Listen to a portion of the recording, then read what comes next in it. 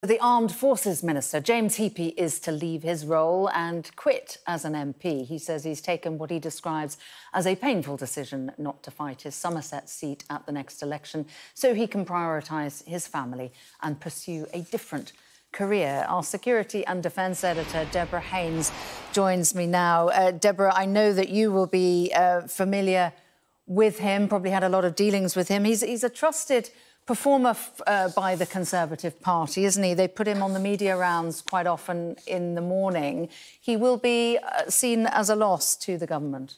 Well, not just to the government, but in particular to defence, because he was a former soldier. He's been in that role for a long time. He played an instrumental part in this refresh of a big defence kind of blueprint that was published last year.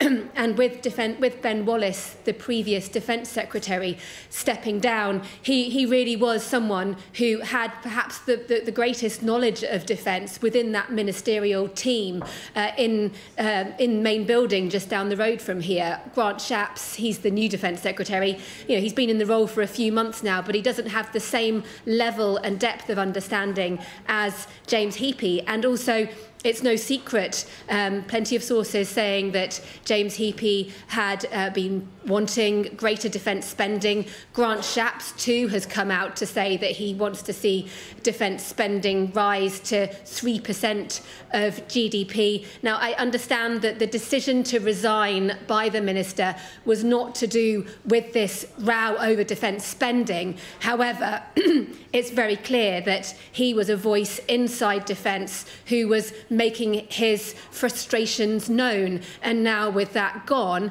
it does mean it's a bit of, the armed forces are losing a key advocate. Of course, he will continue, you imagine, to make his views known from the outside, especially he's going to be stepping down as Armed Forces Minister probably over the Easter recess, and the Prime Minister will have to appoint somebody else into that key role. It's a key role, especially given the war in Ukraine, the war in Gaza, the need to rebuild the armed forces. It's critical and pretty bad that he's leaving, but he clearly feels that it's time to step down. He said it's because of personal reasons. He wants to refocus on a new career following the election. But it's bad news for defence at a time when you've had, as well, other serving ministers speak out only at the weekend, again, making that point that defence spending needs to rise at a time of growing threats, something that sadly did not happen, for those that want it to happen, when the Chancellor released his budget last week.